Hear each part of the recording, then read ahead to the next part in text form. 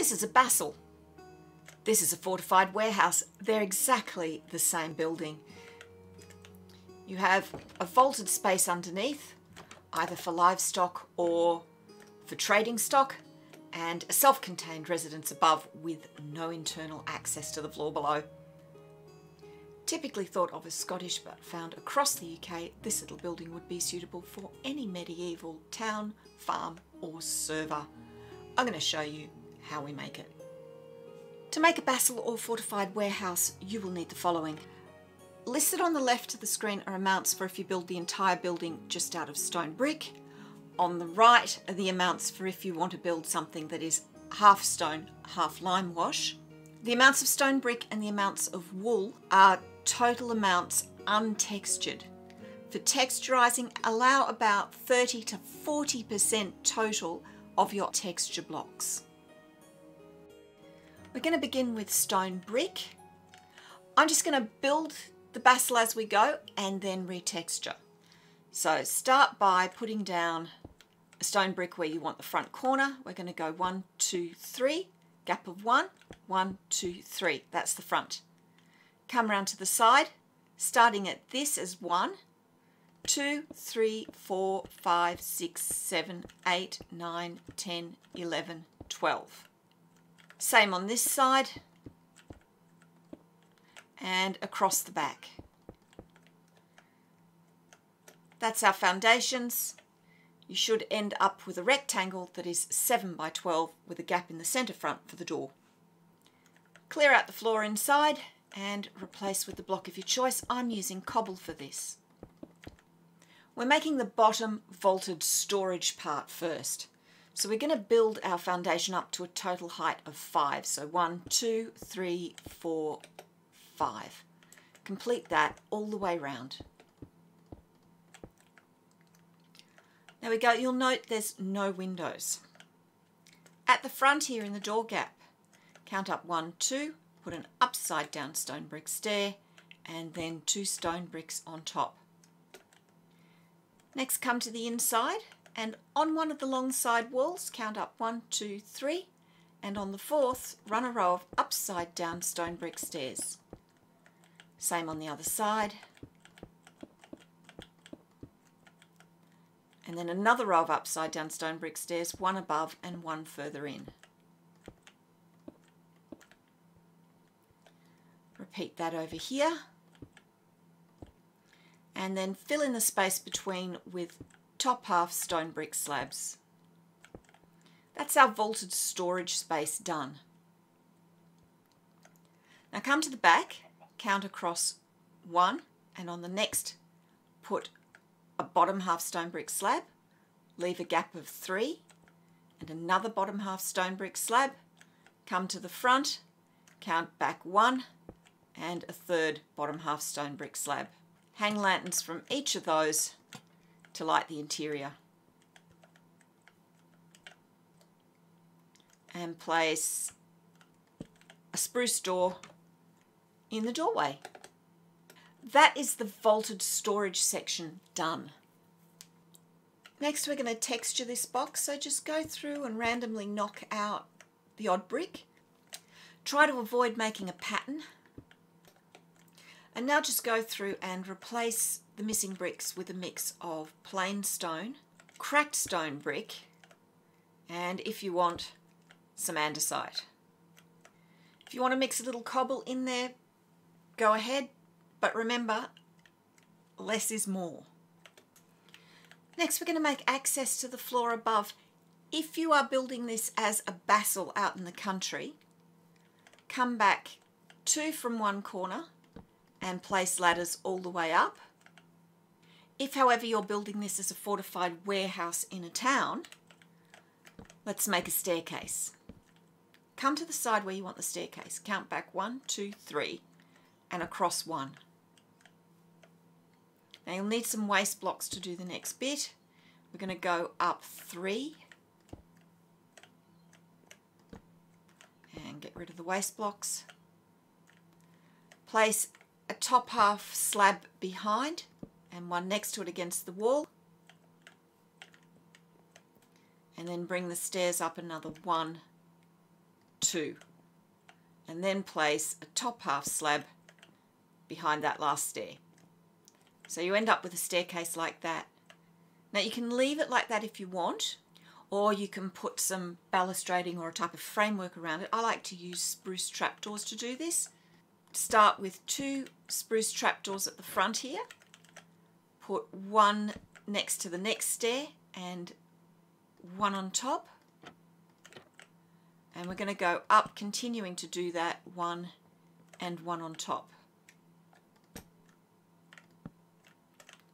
At this corner, we're going to make a support. So there we go, that's 2 more. And we're going to do another support here.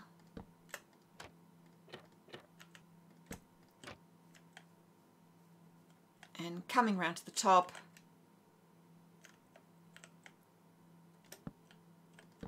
2 more trapdoors. Make sure you place them so that they flip up the correct way. As to this, we're going to place one level with the top of that top half slab. We're going to bring them all the way down to make supports here. And then we're going to place trapdoors coming down the stairs.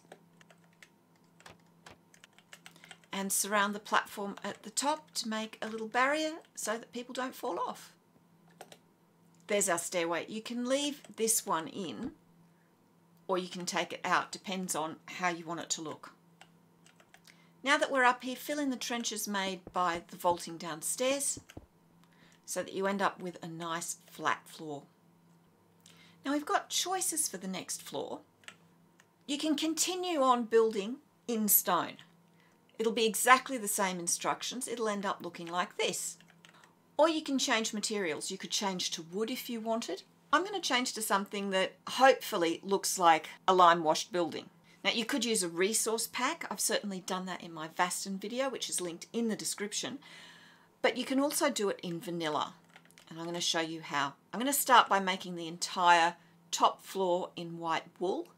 And then we will swap out snow blocks and white concrete powder to give a bit of texture variation. So we begin at the front corner again.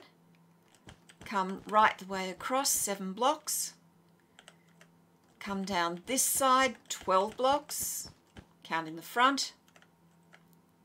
Across the back, this is 1, 2, 3, leave a gap of 2 and place 2 more.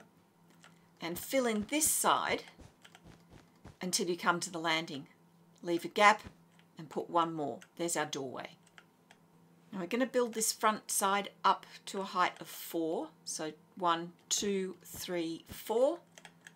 Do that here. Another column of 4.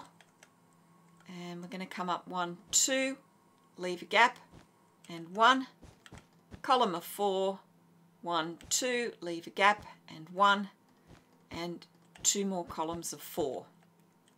Now on this side we're going to build up columns of 4. So this is the first one, then we've got a second, a third, and a fourth. On this next one we're going to leave a gap of 1 and put 2 above it. We're going to do 2 more columns of 4 and then place 1 and leave a gap and 1 above it and fill in the rest of the row with columns of 4. We're going to build up all the blocks at the back to a total height of 4. Then come round to this side, we need 4 columns of 4 counting this, so that's 2, 3 and 4. On the next one leave a gap of 2 and put 1 at the top and then complete the rest with full columns of 4. And above the door place 2 blocks. Coming back round to the back and coming off this, we're going to go out 2 and then across 2 more and 1 here. So you've got a little U shape like this. Build the sides up to a height of 4 and this one in the middle to a height of 3. Now at our short ends we're going to build up a gable frame. So 5 across, then 3, then 1, Do the same at this end. 1, 2, 3, 4, 5, then 3, then 1. That's the upper structure done. Now this window here, we're going to turn into an arrow loop. So we might do it from inside, it doesn't make any difference, but face towards the back, right way up, upside down, stone brick stair. Fill all the rest of the window gaps with a fence of your choice. I've chosen dark oak. And pop a door in the doorway. I like to have the hinge on the same side as the balustrading. That's the main structure done. Got a little bit more to put in before we can texture the top floor. So come round to the back and we're going to put 2 upside down stone brick stairs as corbels and top half stone brick slabs right the way along. And also grab a dropper and place it upside down in the gap in between the stone brick stairs. Now it's time to texture this. So same as the bottom floor, knock out odd blocks, try not to make a pattern, and remember less is more. Now that that's done, go around and randomly replace blocks with white concrete powder and snow blocks. And just keep mixing and matching them until you're happy with the balance. Once you're happy with it, we can start with the roof. So I'm using polished blackstone brick stairs, but you could use whatever you wanted. You could use wood, you could use nether brick. I would avoid using stone brick. I think it would end up being a bit too much. So go for a different colour, either a wood or one of the darker brick options. So with your roofing material, starting at this top layer of the side wall, we're going to run right way upstairs, right the way along. Extend them out at each side and place an upside down stair behind them. And then build your next layer and keep doing that till you get up to the apex of the roof. When you come to the extension, just treat it exactly the same way, upside down stair, and do the next row. With that done, build the roof exactly the same way on the other side. There we are, that's the roof. Now at each end, at this topmost block, an upside down stone brick stair, and then run a row of bottom half slabs right the way along. Now to finish the roof, come round to the back and we're going to place a right way up stair, another one at right angles, and then 3 bottom half slabs in front. Come up onto the roof and we're going to place a chimney. We'll be building a fireplace inside, so make sure that you make the chimney out of the same materials. So standing on the opposite side of the roof to this little bump out, we're going to, on the top row, we're going to come back 1 and 2, and now place 1, 2, 3 chimney blocks and a matching slab on top. There's your chimney. That's the roof, and that's the outside of the Bastle pretty much done. I know it looks quite ordinary. It is quite an ordinary little building.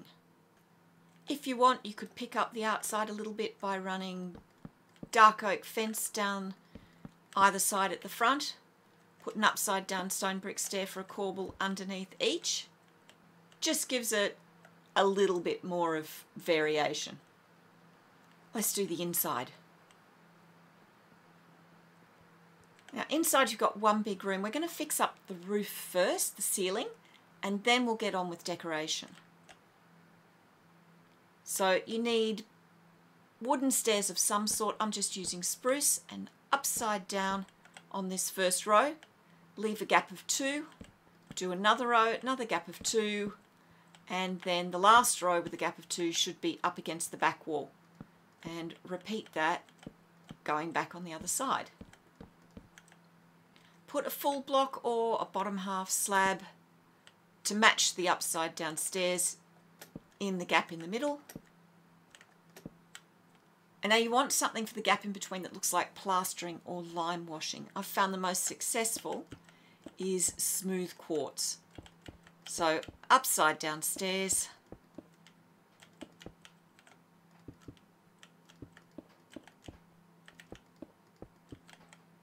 and then a whole block or a bottom half slab in the gaps in the middle. Now that the roof's done, let's build the fireplace. Come to this back corner here that's 2 blocks wide. We're going to place 1, 2 and 3 blocks to match our chimney. A stone brick stair sideways and a stone brick stair facing forwards. Pop a campfire in the hearth. Now come to the very back, and on top of this upside down dropper we're going to place a right way up dropper. That makes a little privy. And in this space here we're going to place 1, 2 spruce trapdoors and then a bed on top of that. And yes, the bed is over the privy. The smells from the privy were supposed to keep bugs away. Go figure. Now to decorate this, keep it really simple. I'm going to put a little table in the corner. I'm going to put another one here next to the door. I'm going to make a bench here and we'll put a cup on it. And I think we'll put a lantern, and we'll put a lantern here by the door as well. And now I'm going to make a table. So from this table we're going to come forward 1, 2, 3 and across 1 and put 2 right way upstairs with a gap in between. Turn around to face them, leave a gap and put 1 more, and then spruce fence either end and spruce trapdoors on top for a tabletop. That is all the furnishing for the inside. Now the other thing you can do is you can hang a lamp near the door. You can also put one under the stair if you want, or maybe there's better. Yeah, there's better. You can also, if you want, use chains to hang lamps at the front. It's up to you, but the thing with the Bastle or with the fortified warehouse is you keep it simple. It's not an expensive building. So there's the Bastle, or in this case, fortified warehouse. It's suitable for practically any medieval farm or town. If you want to see me building this in survival, click on the link that's on the screen now. Also, watch through to the end for some variations. And I'll see you next time.